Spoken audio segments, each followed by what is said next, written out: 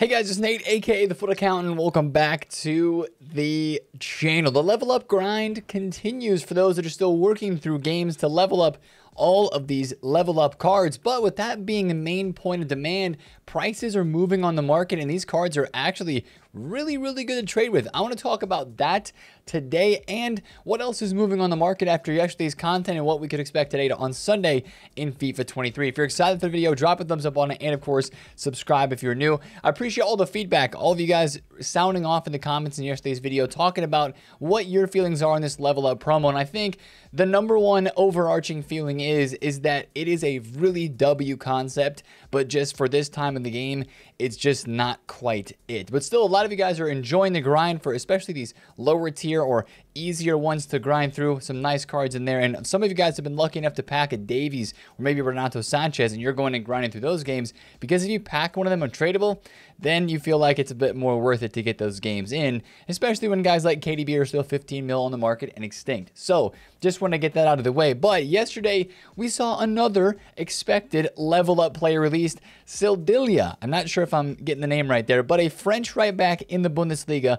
He is a pretty nice card. High work rates on the 91 and I believe the 93 as well. I think if you click into the 93 on the in the objectives, it shows that it's medium, but I actually think that this card is high on his actual item. I'm checking Footbin right now to double check that, and it is. Sometimes, man, those cards in the objectives are a little glitched and they're incorrect. So that is his actual rating on the 93 as well. It is high. It is not medium, but 27,000 coins to this SBC. You can tell it's massively upvoted for a reason. W card, very linkable. Now, speaking of the grind with these cards, if you did that SBC yesterday, or if you're just grinding the objectives in general, EA actually turned off one of the ways that a lot of us were hoping to get this objective done via co-op.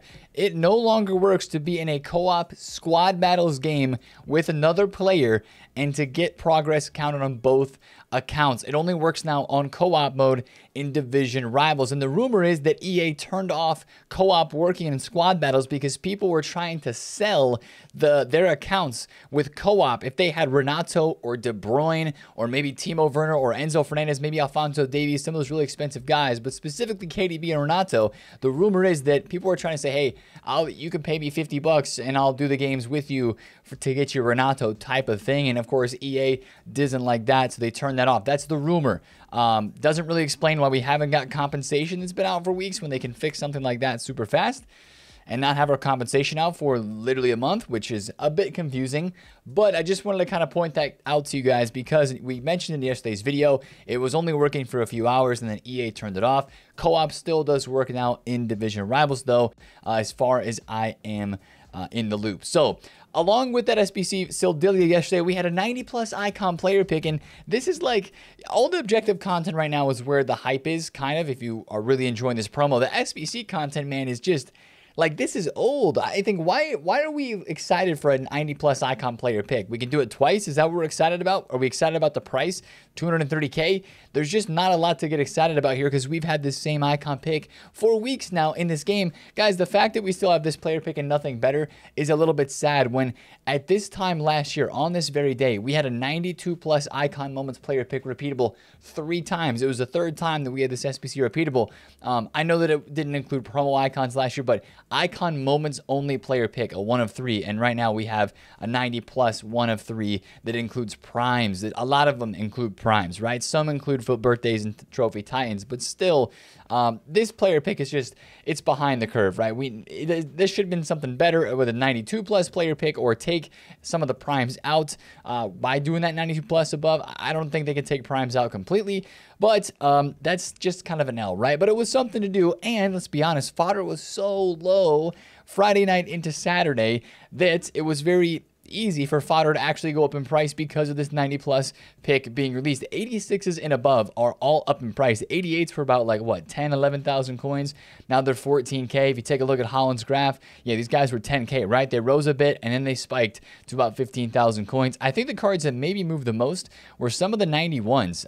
Those guys are about 26K. A couple of them have undercuts right now, especially if you look at the cheapest team of the season cards. I believe all TOTS cards yesterday went from about 22,000 coins or 21K to about 26, 27,000 coins. So a really good fluctuation there on fodder. If you did get in, we mentioned in yesterday's video, it just seems like the new weekly fluctuation now is to buy fodder on Friday night, late night, or maybe Saturday in the morning, depending on your time zone, because after that, it's like on Saturdays, EA is dropping these icon SBCs now. So, you know, it was usually on Saturdays we would buy for a Sunday SBC, but nowadays it's like the Saturdays of the day when they're dropping those. So we kind of have to prepare a day ahead of time, and that's kind of the way that fodder has been moving. So that's just something to note, something to watch out for. That icon pick is repeatable twice. I'm not expecting prices on high-rated fodder to continue to move unless we have some other big sort of SBC coming later this week. But if you have that high-rated fodder still, I guess you could wait and you could hold and see if it goes higher later on this week with more SBCs hopefully coming. Now, we actually had a really massive store pack release yesterday, and it really has to do with the pack weight as well. The 500,000 coin super elite pack, but here's the kicker. You can do it twice. You can open it 2 times, so you can spend 1,000,000 coins or 6,000 FIFA points and have a 92% chance of a level up player in each of those super elite packs, which is very tempting, and EA is doing a great job here of selling some FIFA points, because if you think about it, how many people are trying to pack Renato or to get KDB to go and do that objective and they can't because those guys are crazy expensive on the market? Well, some people take the risk and they take the gamble with these packs. So those are massive packs. I'm very tempted to open one. Maybe if we make a few coins this week, I'll feel a bit better about opening one, because I opened a 400k pack, what was it, last week, and got absolutely hosed. So we'll see. But that's a very tempting pack because that pack weight percentage is very, very high. Now, let's talk about these level up cards a bit more. And that's going to be the main point of today's video, is these level up cards, because man, they move like crazy. I don't know if any of you guys saw these price movements from Friday night into Saturday yesterday, but these guys go up a bunch, man, and it's because there's a ton of demand and people are doing a lot of these objectives. Even though we think this promo is kind of an L, it is still the thing to do right now, and still, you know, a lot of these cards only require 5, 6, 7 games, right? So it's not that bad to do. If you take a look at some of these price graphs, Cavani, who's 99,000 coins right now, yesterday went from 170k up to about 209. He didn't even have that big of a fluctuation. We'll talk about the big price drop-offs here in a second, but where's Timo Werner? That's a card I want to look at. Timo Werner is 700,000 coins right now. Yesterday, he was 890, went all the way to 1.2 mil, and then started coming all the way back down. But this is the type of fluctuations we're seeing with these cards. We saw it on Friday, we saw it on Saturday, and I imagine today we're going to see it on Sunday as well for a lot of these, because again, the idea that you can just go get the player off the market, you can play some games and upgrade it. I think a lot of people like that, especially for the lower tier. You know, a lot of casuals may want to do this, and you can tell the prices are dropping because people are selling these cards as well, because they've completed the objective. And that's the interesting part about this, is a lot of the rises have been happening in the morning, right? People get on FIFA for the day, they go on, they buy the cards up, they play games, they work on the objective, and then boom, the prices just drop off like crazy. So today might be a day where that same thing happens. I've actually bought some Enzo Fernandez because Enzo was really, really low earlier. He was about 460,000 coins. Right now, he's about 520,000 coins, 515, 520.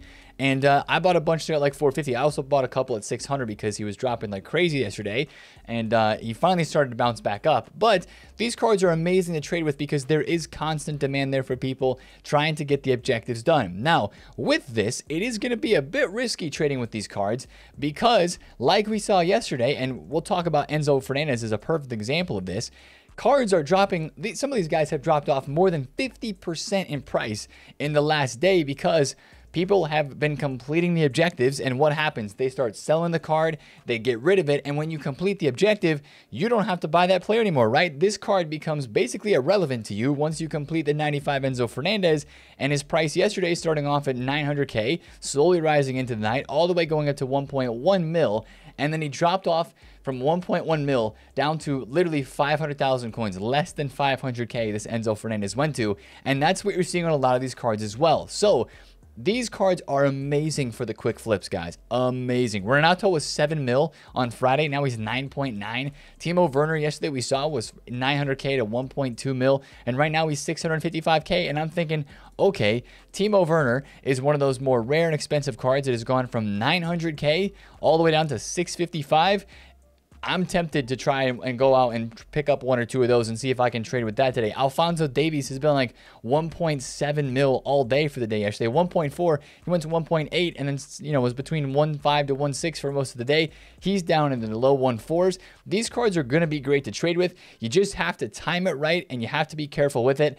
And the probably least risky place to be would be on guys like Vlahovic, guys like Fekir, guys like Cavani. Cavani specifically, I think a lot of people were doing that one because his card is a premium for the objective card that you get. And like his price moved pretty well yesterday. I would imagine his price would move pretty well today as well. So that's why I wanted to bring up these cards, and because they're going to be really amazing to flip during the week. You just have to be careful about how long you're holding them and not hold them too long, because if you think about it, these card prices are probably going to drop as we head towards the end of the week, because more and more people will be completing the objectives, getting the upgraded card done, and they will have little to no use for this version, right? But also at the end of the week, we're gonna have to watch this as we kind of progress, because at the same time as a lot of people are getting these done, these cards are about to go out to packs right on Friday, but the objectives will still be there. So that's going to be a very interesting scenario if Timo Werner drops down to like 300K, and then it's like, okay, Timo Werner is 300,000 coins on the market. He's out of packs now, and maybe you can combine it with some other level up objective from next week, right? Timo Werner is, I don't know if you have to use Bundesliga or German players in here. Maybe some of the objectives will overlap next week. So maybe if you want to try to hedge your bets that way, you might find cheaper prices for some of these guys later on in the week, and you also might be able to combine it up. It's 6 German players in your starting 11, right? Maybe next week there's another German Bundesliga player like, I don't know, I'm just shouting out a name, Marco Reus. Let's say there's a Marco Reus level up card, and you can combine Werner and Marco Reus with 6 German players in your team, and those 2 guys in your 25 separate matches for both of them, and boom, your time becomes a lot more valuable because you're getting 2 cards done at once. Not saying that's going to happen. I'm saying there's potential for it. So these cards are probably going to drop off some more like later today, kind of like we saw with these graphs. I would imagine it's going to look somewhat similar today. The drops should not be as drastic, but a guy like Cavani, he might end up being like 60,000 coins today, because more and more people are going out, getting the 5 games done or whatever it is to get him, and then selling the card off. So risky with these cards to trade with, but the movements have been very consistent, and there's going to be consistent demand all week. It's not just about today on Sunday trading with these cards.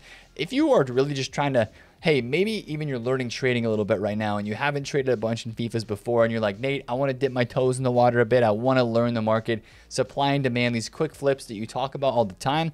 This is a great time and opportunity to do that in the summer when the coins technically mean less, right? Because coins mean less now than they do in November when you're just starting the game and, you know, everything is like grind and crazy important, right? So it's a great time to do that, because if you mess up, it hurts less. And if you lose some coins, like I bought Enzo's because I thought it was too low, right? And so I'm losing some coins there. But I also bought some Enzo's, like I said, at 450 to 460, and he's up like 80,000 coins. So we'll take that there. I'm selling a few of these guys right now, trying to take some cash, but then also think that he might go up a little bit more today and Sunday. So that's what I wanted to spend some time talking about today, was these cards, because they are going to be in very heavy demand this week. Even though some people are going to be getting the objectives done, a lot of people are probably still playing weekend league this weekend, getting their games done through that. And then during this next week, they're going to focus a bit more on working with these cards. So those are going to be very interesting cards to trade with and to watch out for, because they're going to fluctuate like crazy on this game. Let's talk about Sunday today. Are we getting another level up player? That's my question, because we actually have a leak. Teji Savernir is coming as a level up player soon. Stats are predicted. Now, this is what I was wondering in yesterday's video. I was like, guys, if they're going to add any more players to this promo via SBC, via objective, they're obviously going to have to add them to like the level up milestone, the level up your game 1, you would think. So we would have less time to do Savernir, because he has not been dropped from day 1.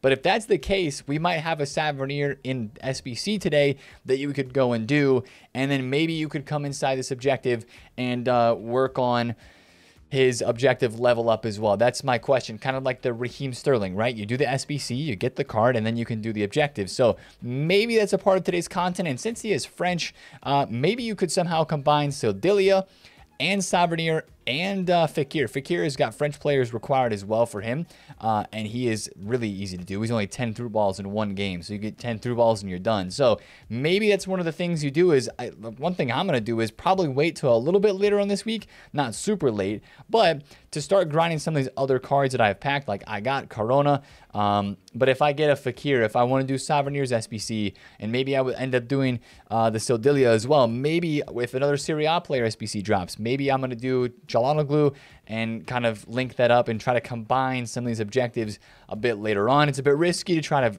bank on that and expect that to happen because it probably won't, but I'm curious to see how EA do that today, because I think that Souvenir would be dropping today. I don't think there's a mini release. EA said nothing about a mini release, and it would be kind of tough to do that. There's already a pretty large number of players in packs right now. We have a full team for sure, so I guess there's potential for a mini release today, but I don't think that was mentioned on EA's website unless I missed it. Another thing that could be dropping today, we saw this actually last Sunday, was another upgrade pack. Remember the 86 plus player pick, guys?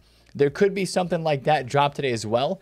And for that matter, if you want to get ready and get prepared, I would say take a look at 83s and 84s. 84s are 2,500 coins. That is very cheap. And if there is some sort of player pick like an 86 plus or some sort of upgrade pack, 2,500 coins for all these is a fantastic price. If they were to require 84s, that could go up. 83s could go up. You know, that sort of thing could be moving today if we get some sort of upgrade packs. It's the end game, right? EA has been dropping more upgrade packs than normal. 85-7 and the 86 plus player pick last week. The week before that, we had the 84 times 10. So I believe we'll get something today. EA just won't leave us with nothing, I would at least hope. But that's kind of what I'm expecting for content today on this game as well. So keep grinding the weekend league, keep grinding these level up cards if that's what you're doing right now in this game, and hopefully we get some decent content today in player SBCs and maybe an upgrade pack as well. It feels fun, right? The chase of trying to pack a level up player. Like I would want to do some upgrade packs this week, because if you were to hit a Werner or a Davies, then it's like, okay, instead of me having to go pay 1.4 million coins for this card off the market to get it done, now that I've packed him, I feel like I have a duty to go and upgrade to the better version since it's available, right? And that's a very smart tactic by EA as well, because if you pack the card, then it's like, wow, I gotta go get the upgrade for it since there's a better one available. So very smart from EA, but also like it gives you something to grind during the week. So I don't know. This promo still very interesting and kind of crazy for this stage of the game for like what you have to do. But also on the other end, this concept is a W. So hopefully EA implement this in EA FC 24. But again, I appreciate all of your guys' comments in yesterday's video. I scrolled through a bunch of them and read them and hearted a bunch of them because they really, really make sense. And I really feel where you guys are at right now on this game. But hopefully today's content is a W. I'll see you guys in a video tomorrow. But if you enjoyed this one, drop a thumbs up on it, comment below if you have any questions, and subscribe if you're new. It's been TheFutAccountant. See you guys there. Peace.